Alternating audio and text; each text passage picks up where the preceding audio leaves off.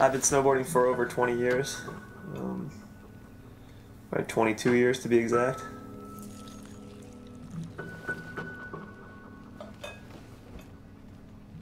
My dad would always take my sister and I snowshoeing and cross-country skiing. So one time just took us to this place called Mount Tom, and we got snowboard lessons, and that was the start of it.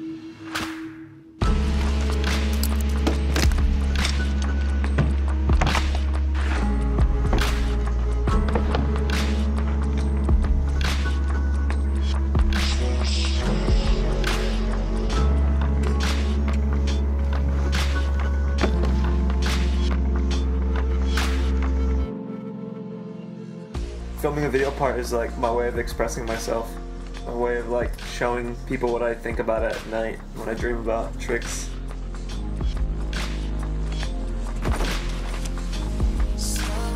There's a lot of different ways that I want my snowboarding to go, but you do the best with what you have. That just means that I can't be picky with this is cool or that's cool. I have to like make do and make the best of what I can do. It's definitely no picnic sometimes, but yeah, hopefully it makes something special. That's the goal. Something that doesn't just get forgotten.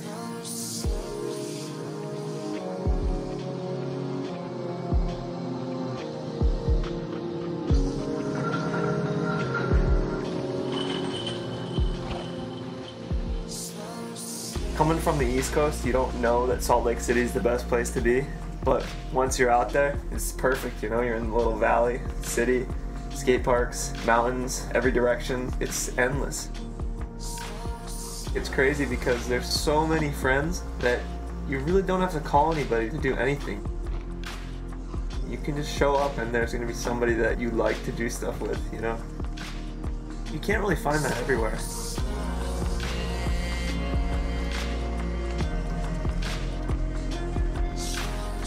One of my favorite places to film snowboarding in my lifetime is definitely at Brighton.